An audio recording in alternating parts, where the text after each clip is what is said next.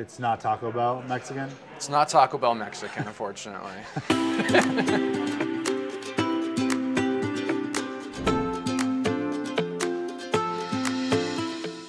All right, so we're in Fountain Square with John at La Margarita. And John, what makes La Margarita so much different than every other Mexican food place here in town?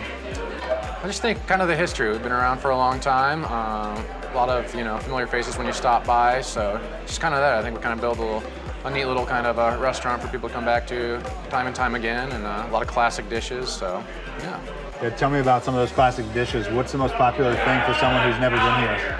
I would recommend the chicken and chipotle. That's probably one of our more popular items.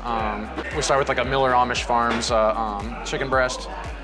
We make a little in-house adobo that gets marinated in that overnight, and then we grill that up.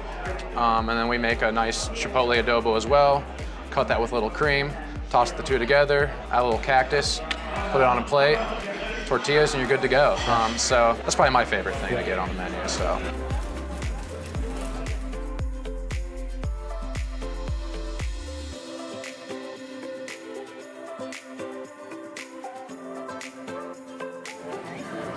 And then right behind us, there's a massive bar with plenty of tequila. I assume that means the tequila drinks are your specialty here. Oh, for sure. Anything that's better than another?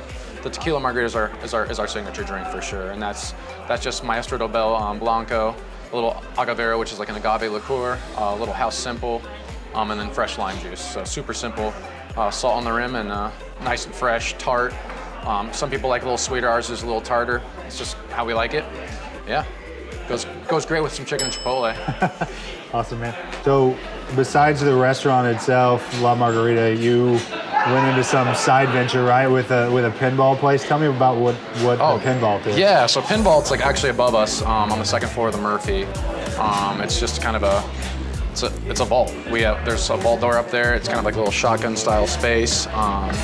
We put 15 pinball machines up there. There wasn't a lot of places to play. We got a good deal on a lease. They said, sure, you can do this, and it's kind of grown from there. So now it's open 2 days a month. We've got a league. We've got a bar up there. So it's just kind of a thing that kind of blossomed out of a tournament that we started here. It's a labor of love for all those guys that are involved. And yeah, check it out if you can. We're open first Fridays and third Saturdays of every month, and $5 all you can play. All the games are on free play, so.